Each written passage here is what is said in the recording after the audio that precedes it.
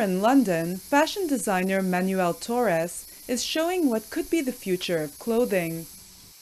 These shirts were created within minutes with a new spray-on material. It's a fabric which could be for the summer or it could be for the winter. It's all about how many layers you're prepared to spray on this material.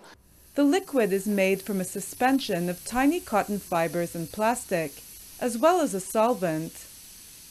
When it's sprayed, the solvent evaporates and allows the material to harden. When you spray it, it's a little bit cold, but then when it's on, it's like second skin, and it comes off so easily. It's brilliant. Just like existing fabrics, the material can be washed and reworn, but it can also quickly be transformed into a new clothing item.